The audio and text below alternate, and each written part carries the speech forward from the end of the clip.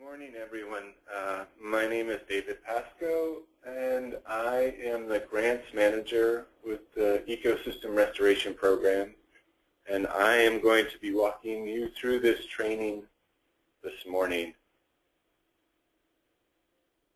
To start off, I am going to be unmuting everybody in the session, so I'm going to encourage you all to keep your phones muted unless you do have a question as we go along. If we have any feedback issues, I will be muting people as needed. However, hopefully we'll be able to let anybody interject whenever they need to. I'll be doing that right now, so just bear with me. And also, if you have questions, you may send them to me in the chat as we go along, and I will check them as we get through each section. So, as I said, my name is David Pasco. I work here in the Department of Environmental Conservation, and I will basically be walking you through the application that we have put out this year for the Ecosystem Restoration Program grants. The first thing to note, of course, is the proposal due date. Proposals are due on Wednesday, June 4th at 4:30. They will be sent to me directly. My email address is included in the proposal in the RFP document. If you have any questions about submitting it, you can contact me with those as well. The next section, we're just going to talk about the basic guidelines for the grant program this year. The basic idea of the ERP grant program is to award grants to projects that restore and protect rivers, streams, lakes, ponds, and wetlands from unregulated, non-point source runoff and erosion containing nutrient and sediment pollution. We anticipate this to be the only opportunity to apply for the 2015 grants. The typical projects that we are expecting, the budgets range around $10,000 to $75,000. We do sometimes award projects that are bigger and smaller than that, so those are not mandatory guidelines, but they are some general guidelines as you work on your proposals. Everything is going to be evaluated on a competitive basis, and we are limited in the amount of money that we have available. So all funding is contingent on how much money we have to give out to people. So I don't know what that amount is at this time, but hopefully it will be in line with what we've done in previous years. A couple key things about this year's proposal request is that we are strongly favoring projects that are identified in the Department of Environmental Conservation Tactical Basin Plans or other state-sanctioned plans, including river corridor plans and stormwater master plans. If you need more information about your tactical basin plans, there's a link here in the RFP to information about the basins. Related to that, we are requiring this year that all applicants contact their watershed coordinators during the preparation of the proposal. That link will take you to our website where you will be able to locate the relevant watershed coordinator for your project proposal. If you are unsure of who that is, you may also contact me, and I will be glad to put you in touch with the right person. So we are requiring you that you must contact the watershed coordinator during this proposal preparation process. We are doing that in order to ensure that all the projects are targeting a major problem area that we are interested in funding. Eligibility requirements, Vermont municipalities, regional organizations, nonprofit associations, citizen groups, and state agencies are eligible to receive funding. Please note that individuals, for-profit entities, and federal agencies are not eligible to receive funds directly. However, any of those groups may partner with an eligible project sponsor and work together, and we encourage you to work with other collaborators, including those not eligible to be a primary applicant.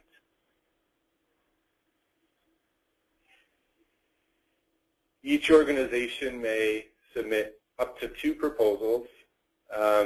However, we do encourage you to form partnerships and collaborations with other organizations and municipalities. And so if your organization submits 2 proposals, you may also be a collaborator or partner on as many other applications as you would like, and we encourage that. One thing to note is that we are, the 2 application limit does not apply to easement proposals, and this is due to some history in which we have a small number of organizations in the state that are involved in easement development, and we would like to encourage as many of these projects as possible. And then once again, I'll reiterate the due date for these proposals is June 4th by 4:30 p.m. and they'll be sent directly to me in electronic format. If you have any issues sending it electronically, please contact me and we can talk about that. So that covers the basic guidelines for the application this year. I'm going to move on to the application itself unless I have any questions. All right. So this year we have changed the format a little bit of the way the RFP works. Instead of requesting individually drafted proposals from each applicant, we have created a form that we are asking people to fill out in more of an application type manner rather than drafting a proposal. Many of the proposal pieces that you've done in the past are included here, so the level of effort is probably similar, but the format is going to be standardized, which will hopefully help everyone involved in the process. So the way that this form works is that the document itself contains fillable forms. So as you see me hover over certain sections of this application, you'll see a little gray box, and this means that it's a fillable field. I've clicked in it, and that means I can change the text that's in there. So any text that is red is text that is able to be changed, and we're asking for you to put in information. And then any checkboxes can just be clicked on, and they will show that they're selected. So I'm just going to walk through this cover page, talk about each of the individual items, and hopefully clarify any questions as we go along. So project title, pretty self-explanatory, the title of your project. Please keep it as descriptive but short as possible. The project location, again, where the project that you're proposing is going to be taking place. Section 3 here, we have project category. So we would like you to choose which category best represents your project. Number 4, I talked about briefly at the beginning, but I would like to reemphasize. This question is basically a yes or no question asking whether or not you have contacted your watershed coordinator. The point of this is that you do have to contact the watershed coordinator before you submit the proposal, and this is just reminding you and making you check off the box saying that yes, you did. If you check off the no box, we will not be looking at your proposal. The list of watershed coordinators is linked to right in this document as well.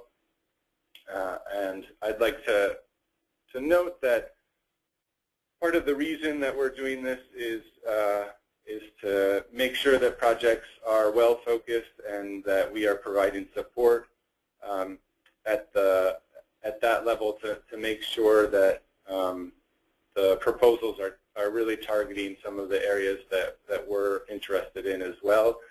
To note, the watershed coordinators are not part of the review process of the proposals anymore because they're so involved with helping you and the fact that we're requiring them you to work with them. They are not going to be part of the final review process. That will be conducted by the Ecosystem Restoration Program staff. Section 5 is asking for definition of which category your proposal falls under. We have 3 categories of projects that will be funding this year. Number 1 is a feasibility scoping or design project. So the key thing to note about these categories is that the amount of funds that we anticipate providing for each of them is different. So the feasibility scoping and design, we anticipate about 15% of the grant funds will target this category. The second category is implementation, which is the construction, installation, application, or implementation of the project. And this, we have about 70% of the grant funds will be targeted for this category. And then the final category is easements, and this is involves permanent protection where no existing protection or regulation exists, and about 15% of our grant funds we plan to target for this category. So keep that in mind as you develop your proposals as well. Some of the other the categories with only 15% of our funds might be a little more competitive.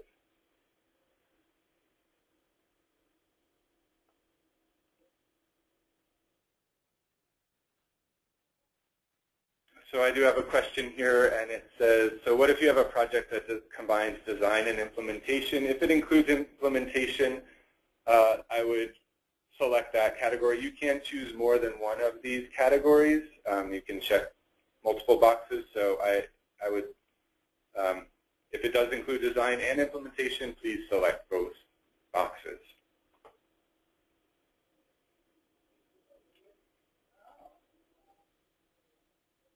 The next section is applicant information. This is pretty standard information, just the organization name, your address.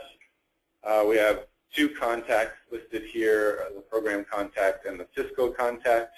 If you do not have a fiscal contact, or if it's the same, that's fine. We're just trying to get as much information at the beginning of this process as possible. Number 7 is basically just a reminder that if you do have additional information that you would like to include, especially maps, a lot of our projects, it would be nice to know the exact location of. Please feel free to include those. Just send them along with your proposal as a separate attachment. Section 8 is asking what type of organization you are. These are the eligible types of organizations that we've included here. There's also an other if you categorize yourself as a different type of organization. You may put in whatever you would like there. And then the final piece of this initial cover page is the amount of funding that you're requesting for this proposal. So that covers our first section. I don't see any more questions. So I'm going to move on to the next section here of eligibility. So this section is covering a little bit more about what projects are, what types of projects we're looking for, and basically your proposal needs to meet all of these criteria. All of these boxes should be checked in your proposal, and we're just putting this in here to make sure that you look at these and think about your projects accordingly. So number one, the first one is the fact that the project reduces nutrient and sediment pollution. Again, this is making sure that the focus of the project aligns with the ERP goals of improving and protecting water quality from runoff and erosion. The second eligibility requirement is that it's addressing unregulated non-point sources. So the fact that the project is designed to control runoff that is, one, not required by a regulatory permit, and that includes MS4 stormwater permits, or is, two, protected by regulation, such as a Class 2 wetland. The third eligibility requirement is that it is considered eligible for capital construction funds. The funds that we are distributing are capital funds. Therefore, they need to be focused on implementation of non-point source pollution reduction projects that have only a minor emphasis on education, outreach, monitoring, and long-term maintenance. So your projects may include those, education and outreach and monitoring, but they need to be minor components. If they're a major component, they will not be considered eligible for ERP funds. And then the fourth piece of eligibility requirement is that you will provide a stewardship commitment. So this we'll talk about a little later because there's another piece of the application that requires this explained in more detail. The idea is that you need to assure us that the project will meet its functional life. That we're asking you to include a commitment or an agreement for the design life of the project that will ensure that the project will meet its functional life, and that will include who is going to be responsible for carrying out this agreement. We'll talk about that a little bit more. So those are the four eligibility requirements. Your project needs to meet all those. Again, make sure you contact your watershed coordinator. They understand these points and will be able to help you make sure that your project is able to meet them as well. I'm going to move on to the application itself. This is where we get into the sections of the application where we will be scoring everything. This part of the application shows the scoring, the amount of points that are eligible for each section. I'm just going to be talking about what we're looking for as we and why we ask these questions in the application. Again, if there's any questions, please feel free to ask them as we go along. So the number one question in the application, this says whether or not the project is consistent with the tactical basin planning. This goes back to what I had said at the very beginning, that our emphasis is on projects that are priorities within the tactical basin plans. So we are giving emphasis to projects that are specified as a priority in the tactical basin plan or in another state sanctioned plan. This includes stormwater master plans, river corridor plans, and any other state sanctioned plan.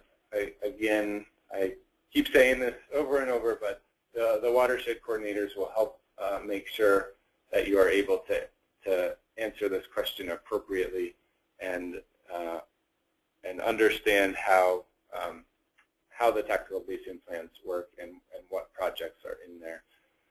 So I will cover some of these other points that we have listed. These are other types of projects that we do award. However, as you can see by the number of points awarded, that we are very focused on the priority projects in the tactical basin plan. So I'm going to quickly go over these other sections. So a project that's missing from a tactical plan, if it's not identified in a tactical basin plan or state sanction plan, those are eligible. However, they won't be, they're not a high priority. Lower priority category of projects, so these are mentioned in tactical basin plans or other planning documents but aren't considered high priorities. Improvements to stream crossings, hard stabilization of stream banks and shorelands, land protection, so this is when land conservation that does not involve a river corridor easement. These are low priority, and then projects that are eligible for other types of funding, state or federal sources of funding. The next section is the project description. This is where we would like you to describe your project.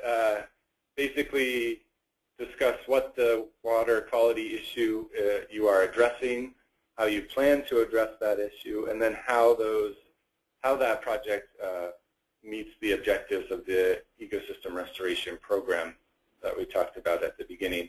I would also emphasize that you should include some information about how your project relates to the tactical basin plans, especially if it's not specifically listed in the tactical basin plan. You may use the project description to talk about that a little bit more. Section 3 is the stewardship commitment. So we've talked about this a little bit already.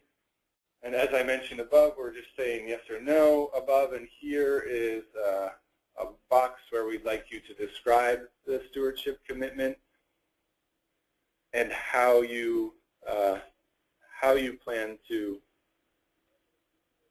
implement the commitment and what it's going to be. As I mentioned earlier, what we are looking for is assuring that your project will meet its functional life. And so we want a commitment or a maintenance contract that will ensure that the project will meet its design life and that you have someone in place to ensure that that will happen. There have been some questions about how to do this for an assessment or design project. And for those types of projects, you do need to show a stewardship commitment, but the stewardship commitment is more based on how are you going to implement these designs or take advantage of the assessments that you plan to do with your project. So we need to show how you're going to continue with that work and ensure that it is successful. The fourth section is the project timeline. So this is a pretty straightforward. We are looking for whether or not the project will be completed in 2 years or less, or whether the project will take more than 2 years to complete. This is basically due to the limitations of the funds that we have. We do sometimes, occasionally, grant projects that are longer than 2 years. However, if you do have a longer term project in mind, again, I would emphasize talking to your watershed coordinator about it so we can ensure that it is eligible for funding. Section 5, collaboration and support. Here, we'd like you to explain how you have identified and secured local support for the project, including municipality sign-off, landowner sign-off, whatever is applicable to your project. We are not requiring letters of support along with your proposal. However, we do encourage you to get as much support ahead of time as possible. We want to make sure that your project is successful, and often the biggest challenge is losing support from member and partners in the process. So here we just like to know how much you've done ahead of time, and ensure that you do have at least a verbal support from those entities involved in your project. Section 6, the Act 110 Flood Resilience and Clean Water Credit. So this section is basically, there is a list of towns that are available on our website, along with where you can download this application. We're calling it the Act 110 Town List. It is basically a list of town and municipalities that are eligible for this credit because they have adopted river corridor and floodplain protection bylaws.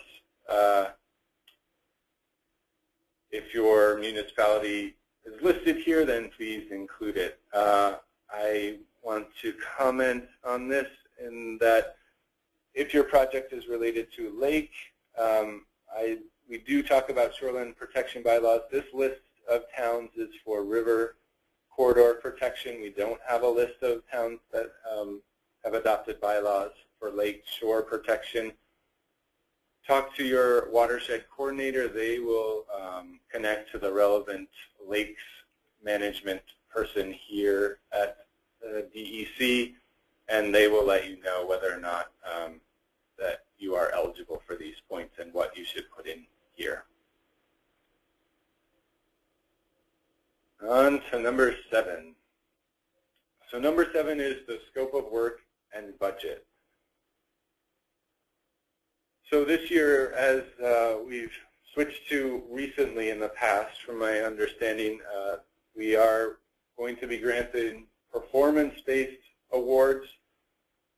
And in the interest of making it as easy as possible to transfer information from the proposal to a grant award, we're asking you to scope out your work based on performance measures and deliverables.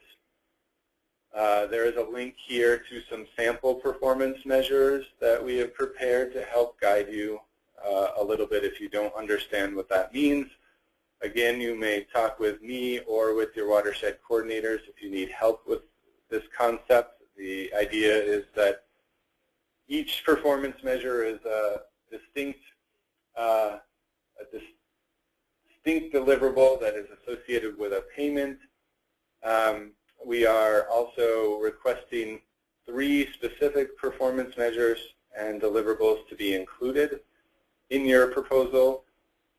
Number 1 is a press release. So we require all grantees to issue a press release upon receiving their award. So that would be a performance measure, and deliverable would be providing us with the information about that press release and who has been contacted. Number 2 is a blog article for our state blog. So that would be another performance measure and deliverable. And then the third one that we've talked about already is the stewardship commitment. So you should include a performance measure stating your preparation of this stewardship commitment and then a payment that's related to that as well.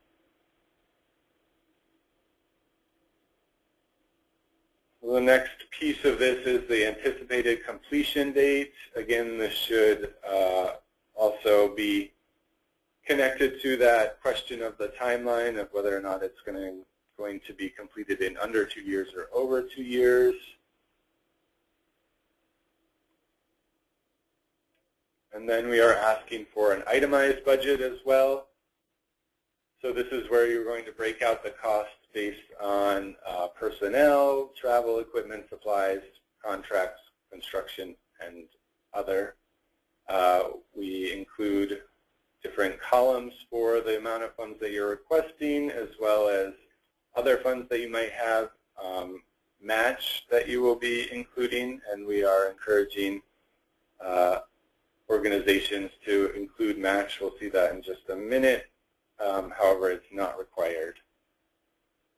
And then we have the final section of the scope of work and budget is a budget narrative, and this is where we'd like you to explain your itemized budget in more detail.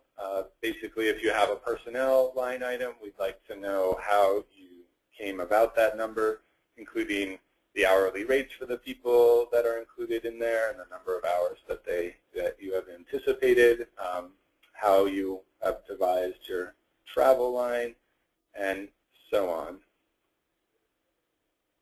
So that covers the scope of work and budget.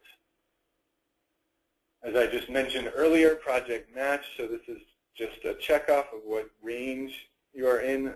Again, match is not required, however, it is encouraged, and you will be scored higher the more match that you're able to include. We are open to many different types of match funding sources, including cash, in-kind, and other resources that can help expand the project. And then the final piece of the application is the past performance. So we're asking for you to describe any other projects that your organization has performed within the last 5 years that are also related to targeting non-point source pollution, or similar type work describing whether the project was successful, how well you've been able to meet reporting requirements, and your success. Again, if you don't feel like you have a lot of this history, I encourage you to collaborate with some other organizations, and you may use the other organizations' past performance in this section as well, if that seems to promote the success of your project further. And so that covers all of the application that we're requesting this year. So once you have typed in all your answers to these questions and completed it, you just need to save the document and send me the Word document and any other additional materials that you have supporting it before June 4th at 4:30 p.m. So I again will ask, that's all that I am going to be talking about today. I'd like to know, are there any other questions that I can answer for you right now?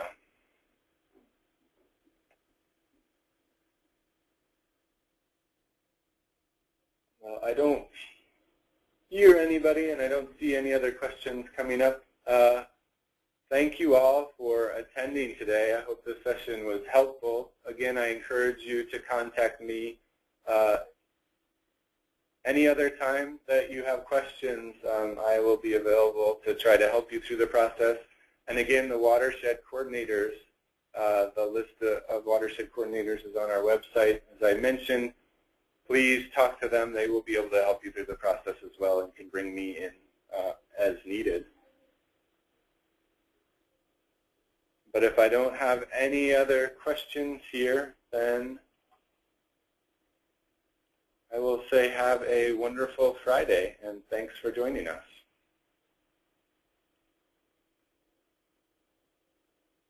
All right, bye everybody.